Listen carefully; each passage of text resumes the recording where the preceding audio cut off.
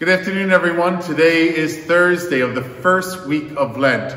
We're in our beautiful Church of St. Mary here in historic Schwenksville. So happy to be with you this afternoon for this Lenten reflection. I'm going to begin a series on the Stations of the Cross by St. Alphonsus Liguori. And what I'm going to be doing is a station a day. Now, sometimes it might not all go in the order of the stations. I have to stop and maybe I'll do a reflection, maybe because there's a big event, like a feast day, like St. Catherine Drexel next Wednesday, or this Sunday when we're celebrating the second Sunday of Lent. I would like to talk about that gospel. So we are going to be doing a series of the Stations of the Cross, but they might be interrupted by a feast or a Sunday that has importance, okay? Again, we're meditating upon the Way of the Cross by St. Alphonsus Liguori. And as you can see in our beautiful church, isn't that a beautiful crucifix of our Lord?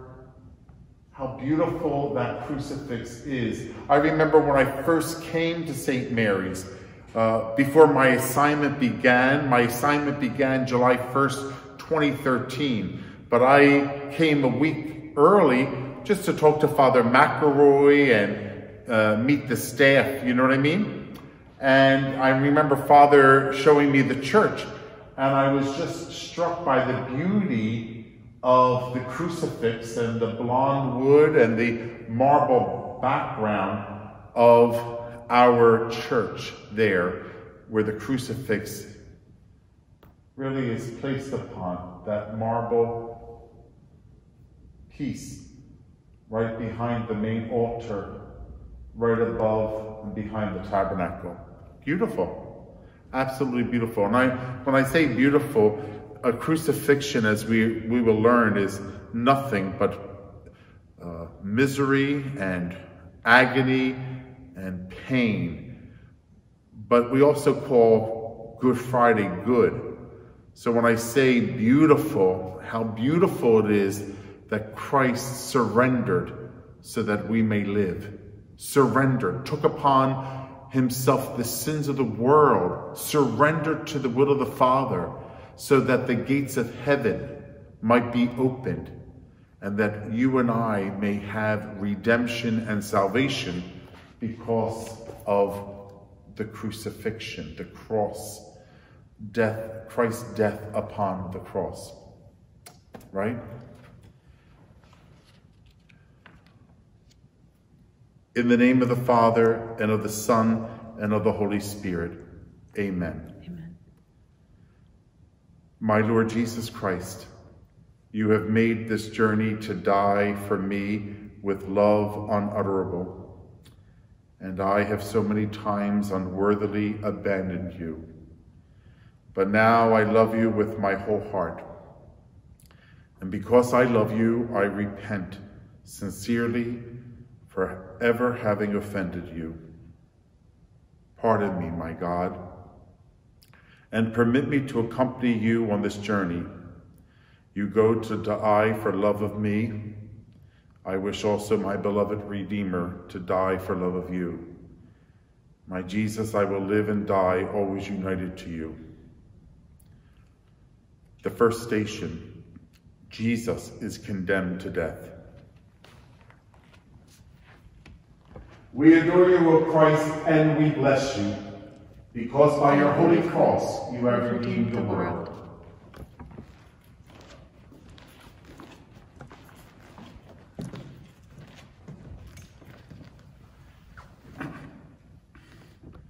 Consider how Jesus, after having been scourged and crowned with thorns, was unjustly condemned by Pilate to die on the cross. Scourged and crowned with thorns.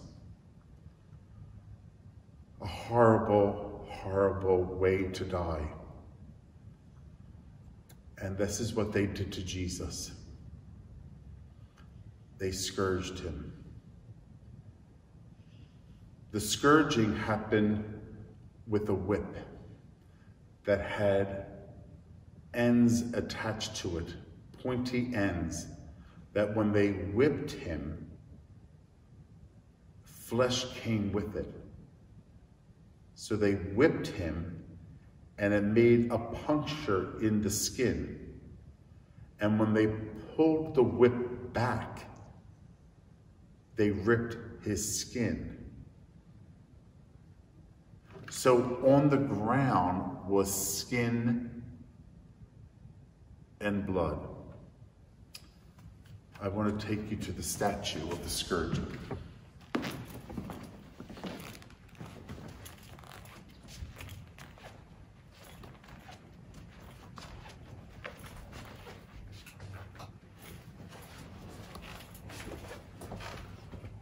So when you see the scourging of Jesus and how horrific this is, you see that the skin and the blood was there. The statue is very graphic. I'm not going to take the cape off, but I think you get the point of what a scourging is and how the point of the whip removed the flesh. And you could even see down here, Susan, right? On the ground where they whipped him, the skin and the blood. So sad. You see these words, ecce homo. These two Latin words, which means behold the man. Behold the man. Christ. The crowning of thorns placed upon the head of Jesus.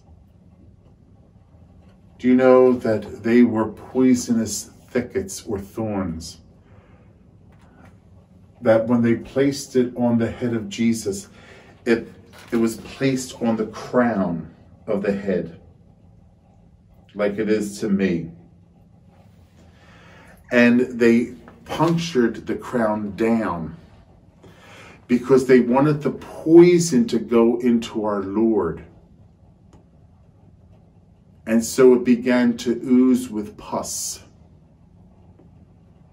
It made him very, can I say, delirious a little bit? A little blurred in vision.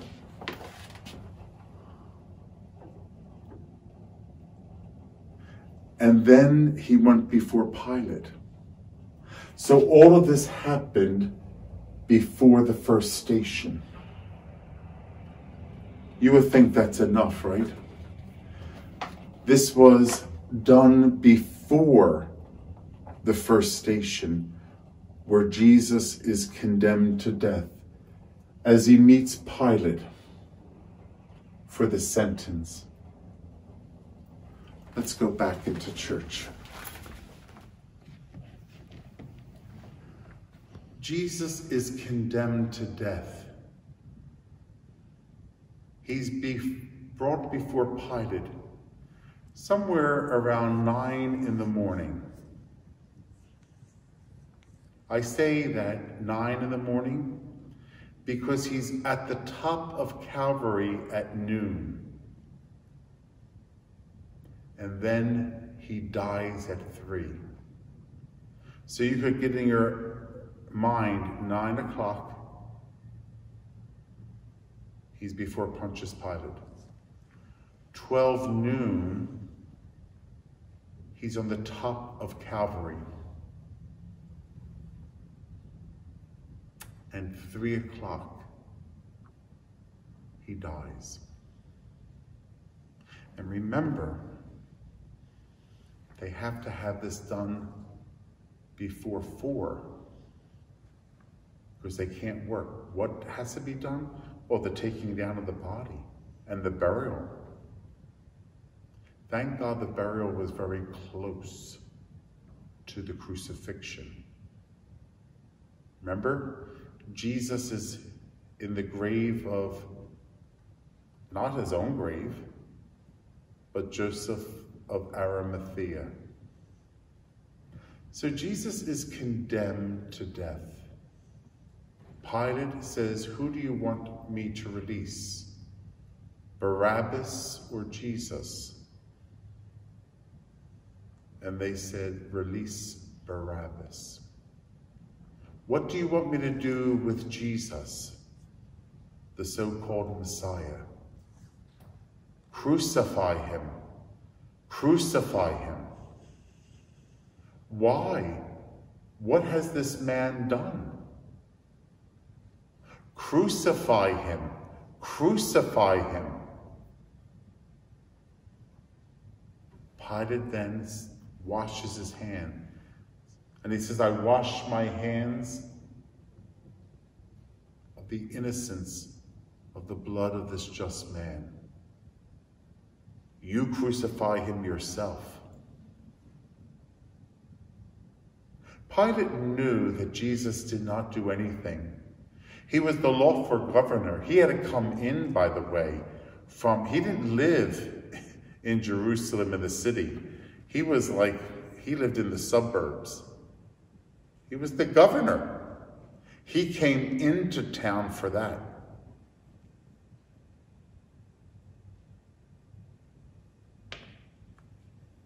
You crucify him. I'm staying out of this. I'm washing my hands of the blood of this just man. It's not on me, it's on you.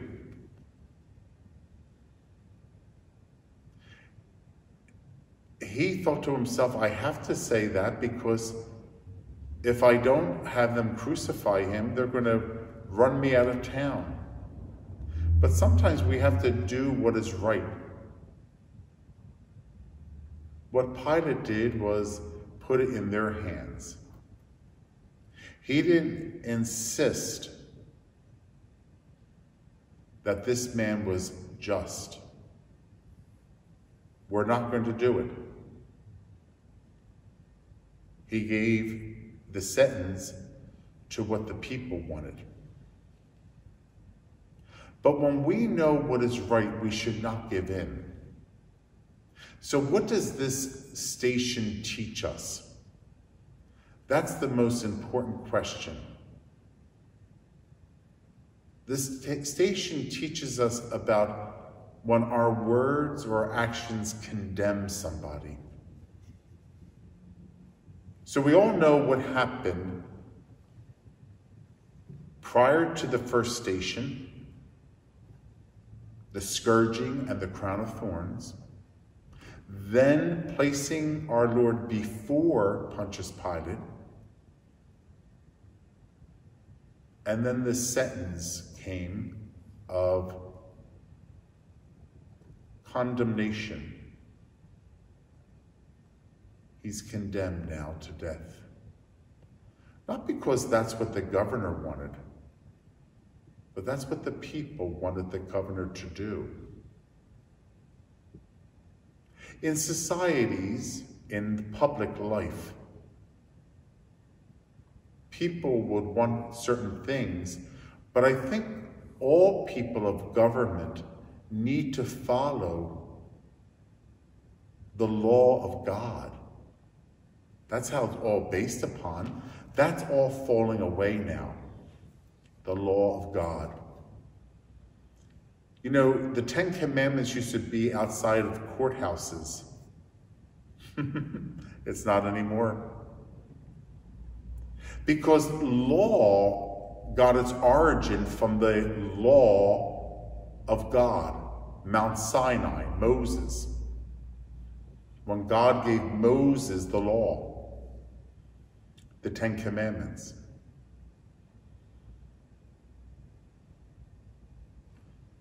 We don't have that anymore. People don't even know what the 10 Commandments are. If I were to ask a number of people, can you please tell me the 10 Commandments? They will not be able to answer me. That's why I sang them to you. I sang you the 10 Commandments because it gives us a base of what the law of God is. So right now I'm going to recite them. The first commandment, I am the Lord your God. You shall not have strange gods before me. 2, you shall not take the name of the Lord your God in vain. 3, remember to keep holy the Sabbath. 4, honor your father and mother. 5, thou shalt not kill. 6, thou shalt not commit adultery. 7, thou shalt not steal. 8, thou shalt not bear false witness against thy neighbor. 9, thou shalt not covet thy neighbor's wife or husband. 10, thou shalt not covet thy neighbor's goods. The law of God. We need to defend the law of God, to respect it, to know it, and to live it.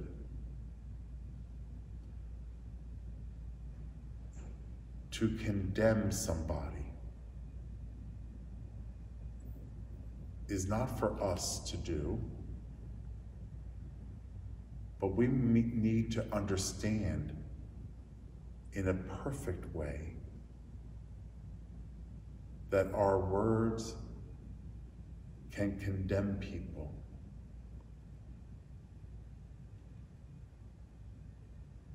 God is the judge. He alone. We try to move people in right living. We might need to say that that's against God and his commandments, but we don't condemn. But our words can condemn sometimes. We need to uplift people and direct them to the right way. See, Jesus was unjustly condemned. Unjustly condemned. He's an innocent man, but was led like a lamb to the slaughter. See, this is again the Lamb of God. The Lamb of God, the Lamb led to the slaughter. He is the sacrificial animal, right? On the altar of the cross. In the Old Testament, the priests used to slaughter animals as a holocaust, a sin offering, an oblation for the sin. Jesus does it once and for all, as he is slaughtered on the cross for our sins. The Lamb of God who takes away the sins of the world. Let's read this again. Consider how Jesus, after having been scourged and crowned with thorns, was unjustly condemned by Pilate to die on the cross.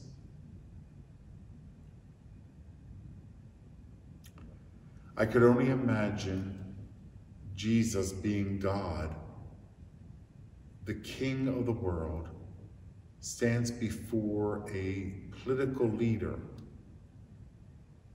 and is condemned unjustly by him.